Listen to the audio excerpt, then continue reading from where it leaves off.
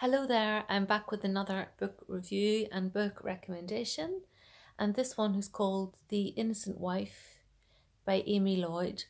Um, this book is her debut novel. She won the Daily Mail bestseller competition. Partly she won £20,000 for this book.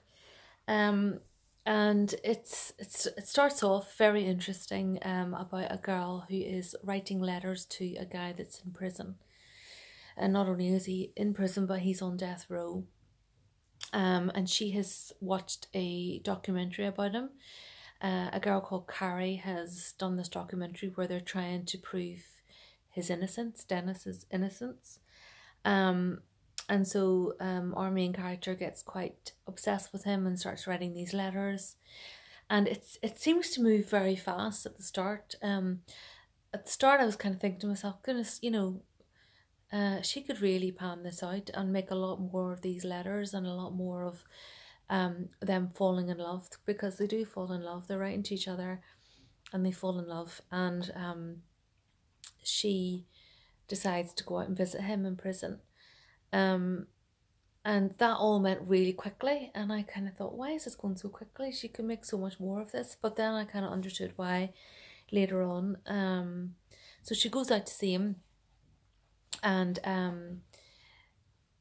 I suppose I don't want to say too much about what happens next, but basically he does get out of prison. He's proven to be innocent, and so then it follows their relationship and what happens when he gets out and how he deals with the press and the attention and the fame and I think what I liked a lot about this book is the way that the author described the main character. She depicted her really well, because the character is very timid, very insecure, really low self-esteem, thinks that she's ugly, thinks that she's not worthy of his love, is very jealous of any girl that he's talking to. And just the way that the author describes her mannerisms and the things that she says, and oh no, you choose, and things, it was just so spot on the way somebody like that would get on. So I thought that was very clever. I also thought it was very clever the way she depicted his character. He was quite grumpy, quite abrupt, quite brusque.